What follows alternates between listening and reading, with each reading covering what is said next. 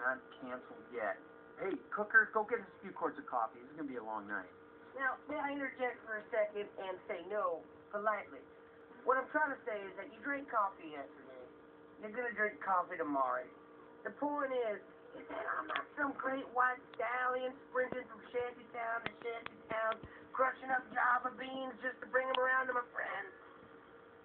Come on, we got to think. We got to come up with some big idea that's going to keep us on the air. Now, come on. Hey, Junior, how about you? Fresh blood, you got any ideas?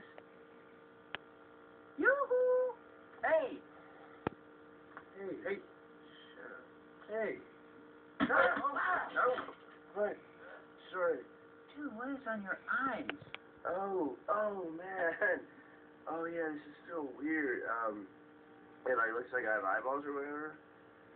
I smoked some weed the other night. Oh, shit, wait a minute.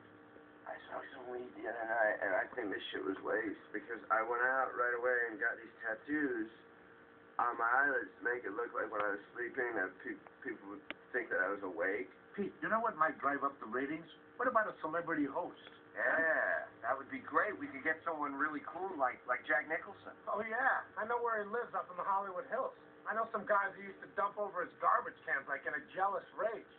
You remember Fat Johnny? Powers. Yeah, you know Powers. Yeah, great guy. They used to shower together and shit. Well, not shower, but they were friends with benefits.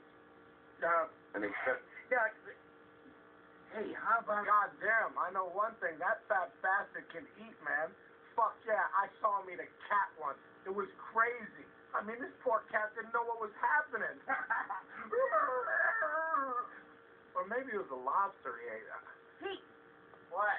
Phil Calhoun stopped by to see you. Oh, great. Tell him I'll be right there. All right. This is good.